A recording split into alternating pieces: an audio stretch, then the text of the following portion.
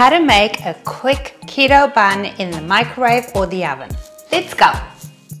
3 tablespoons of almond flour, half teaspoon of baking powder. Give it a whisk. Crack in 1 large egg at room temperature and 1.5 tablespoons of olive oil. Give it a final whisk. That's what it should look like. Microwave now for 90 seconds. And this is what it looks like after microwaving. Pop it in the toaster. Cut it in half and you're good to go.